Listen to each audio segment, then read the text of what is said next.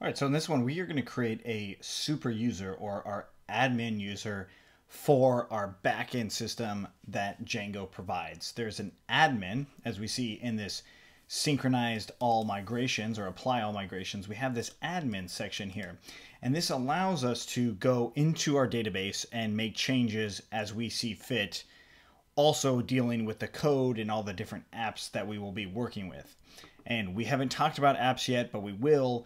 But at this point, we want to actually create what's called a super user, or that admin user, the administrative user. We want to create one of those. And it's really simple to do. There's a couple ways to do it. I'm going to show you the first way is python manage.py. And if you did syncdb, what syncdb does is it applies a migration. It runs python manage.py migrate, and then it also gives us the option to create a super user if we have one. Syncdb is actually an older command for Django. It's not used nearly as much anymore because of migrate. But if we hit enter, we'll see that it does the migrations. And notice that syncdb itself will be removed in Django 1.9. So in the next version, syncdb just won't exist. But it also says it does run the migrations. Then it also says you don't have any super user defined.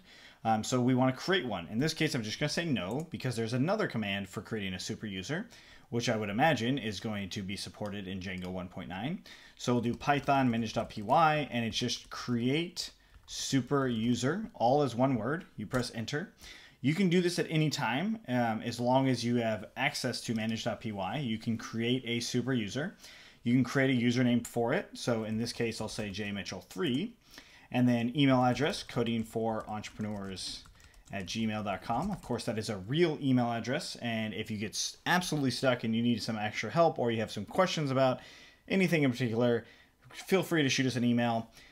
So there's that. And then as far as the password, since we are in development environment, we are practicing basically, we can put in whatever password. Once you go into having a full-on service and you're in production, you want to give a very strong password here, something that's really strong and hard to crack.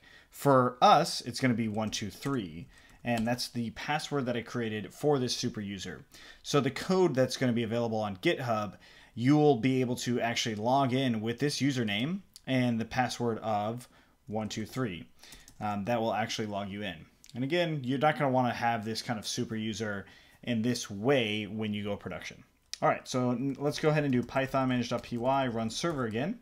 So run server is the command for actually running the development server. We've already seen this, but the development server meaning it's pretending to be a real live server. So I'm actually going to go ahead and close out this development server with Control-C. And if I go to that URL when the development server is not running, it gives me one of these. This web page is not available. That's because it's a fake server. It's a development server. It's not real. It's good for testing and debugging and building and all that stuff. But it's not something that is actually doing a website beyond our local environment or beyond our own computer or maybe our own network. Right. So it's not like you can go to this website address and actually see what's on my computer. That's essentially what it is. All right, so let's run that server again. And now we'll go into the admin area. So let's make sure it's running. And it says, congratulations on your first power page. Cool, still working. And if I go /admin, I see this Django administration stuff. I already have a password stored from a different project, but if you have jmitchell3 as my username and then password of 123, I can log in, and this is the Django administration. So what this means is we can actually customize everything that's in here. Something to note right off the bat is if we look at our migrations by scrolling up a little bit, we'll see that there's all different types of tables that are just not showing up here necessarily. And there's a few different apps that are also not showing up here necessarily. So just because it's in the database does not mean that it's going to be in the Django administration. There's actually a way to put things in the Django administration, which we'll show you. But for the most part, the admin is made for, well, just your small team. You wouldn't want to use the admin for end users, like your customers. You wouldn't want to use it there. It would just be for you and your small team to make changes to certain parts of the site, right? Like if you had like a post that you wanted to delete, this is where you'd go to do it. Or if you had certain permissions that you wanted to give to, let's say, for instance, your assistant, that's where you would do it in here. So if you go into users, we can see this user here. Notice the password is in a hash. So this is a good thing. Raw passwords are not stored. This is a very safe way to actually store passwords, and Django handles all that security stuff for us, which is awesome. But this is kind of gives you a feel for what you can do as an admin user or the super user. You can change all different types of things here, like their status and their permissions. You can add groups if you have groups. You can add specific permissions, and these permissions themselves have something to do with the Django administration itself. It doesn't necessarily mean anything beyond that, but that's something as well.